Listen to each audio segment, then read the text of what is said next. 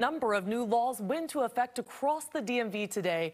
This includes efforts to reduce crime and even making sure cash remains an option when checking out. Fox 5's Aisha Khan is in the newsroom to break it all down for us. Good evening, Aisha.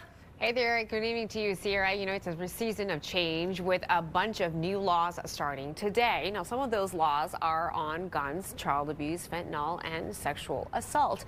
Now, starting in Maryland, currently under Maryland law, if your spouse is being prosecuted, you do not have to take the stand under spousal communications privilege.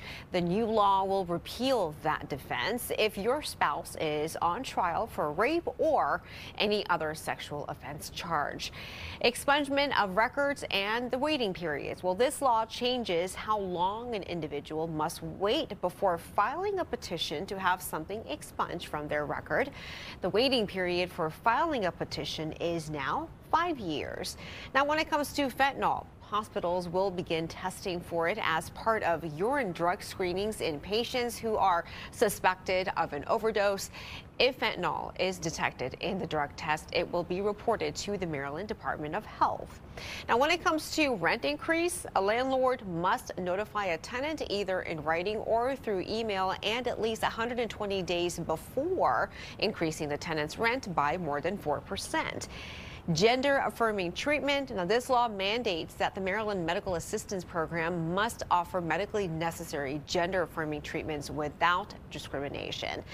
Firearms restrictions. As of today, people with concealed carry permits in Maryland will be banned from bringing firearms into various public places, including schools and healthcare facilities. And then over in the district, 311 improvements. The city's Department of General Services will be required to make common service requests available to the public and on DC's 311 system, including addressing issues like broken equipment such as a playground or overflowing trash cans. Also, more money for residents with disabilities. The personal needs allowance for residents who receive support from the city will increase from $100 to $150 monthly. And when it comes to fertility treatment, there will be now funding available to cover infertility diagnosis and up to 3 cycles of fertility enhancing drugs for Medicaid recipients or other residents using the D.C. Healthcare Alliance. Also, insurers will be required to cover up to 3 rounds of IVF for residents. The full bill will be going into effect in 2025. Now, ban on cashless businesses also in D.C. Businesses there who don't accept cash could face civil penalties.